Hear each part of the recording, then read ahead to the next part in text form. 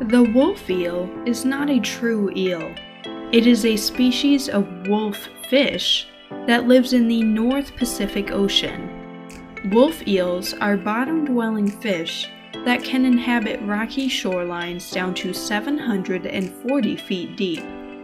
They prefer enclosed spaces like rocky crevices. They sometimes have to compete with octopuses for a desirable living space. Despite their fearsome appearance, wolf eels are actually quite docile. They are capable of becoming friendly with divers and even eating food out of their hands. Each adult wolf eel has a unique pattern of dark spots on their head. Wolf eel pairs are believed to mate for life. The pair will occupy the same den. They begin pairing up at around 4 years of age and begin to reproduce at around 7 years of age.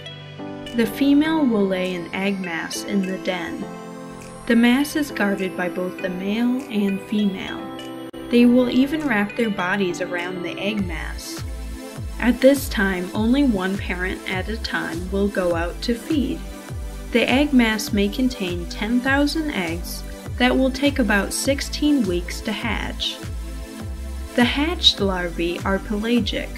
They will live in the water column for up to 2 years and feed on zooplankton before settling closer to the sea floor. Juveniles are more vibrantly colored than adults. Their bright colors fade to shades of gray and brown as they grow.